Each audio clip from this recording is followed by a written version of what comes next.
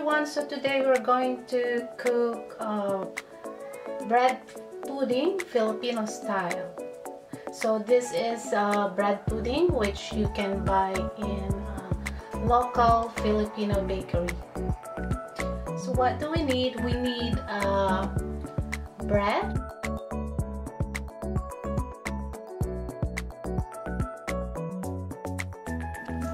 and then we also need all-purpose flour,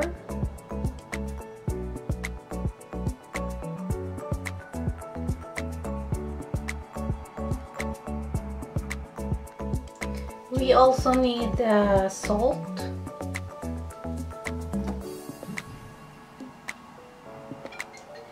and we also need baking powder.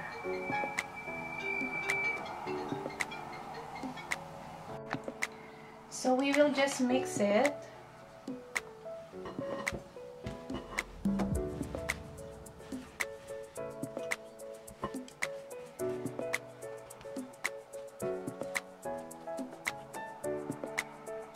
So after mixing our dry ingredients, it's time to add our wet ingredients. We need evaporated milk, 1 can.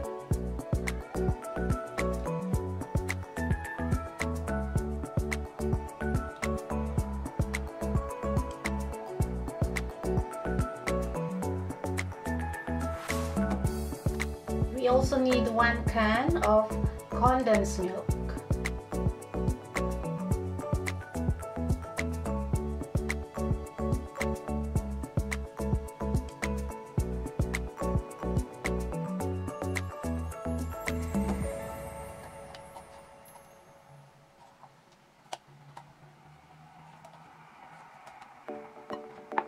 We also need a teaspoon of vanilla extract.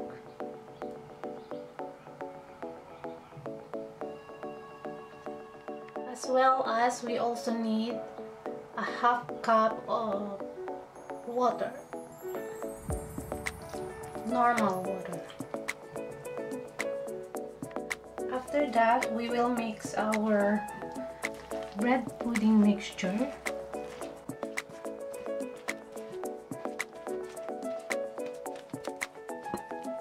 And we will check if we still need, if it's watery or dry. So if it is watery, we can add more bread or more all-purpose flour. But if it is dry, you can add a little bit of water.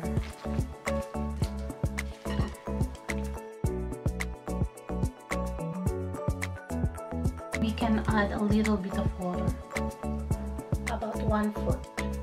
So let's add a little bit more of water. You can see it. We can add gradually so we can see if our mixture is already good.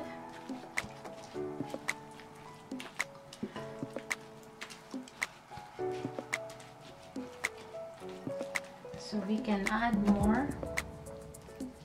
So we added just 1/4 cup of water.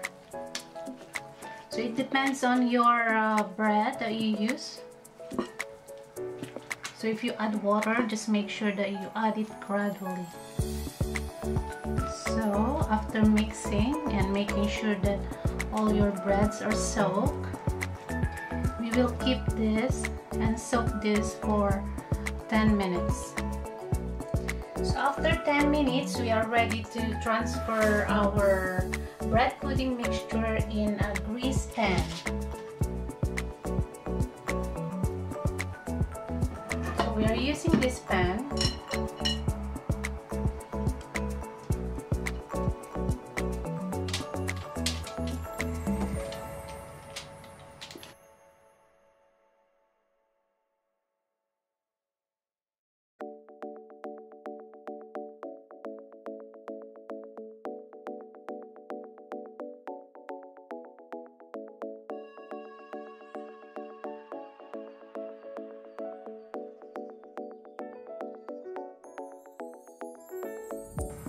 And we already preheated our oven as well into 350 degrees Fahrenheit. So our bread pudding is ready to go to the oven. So our bread pudding is ready to go to oven, and we will cook it for around 50 to 60 minutes. So here's our bread pudding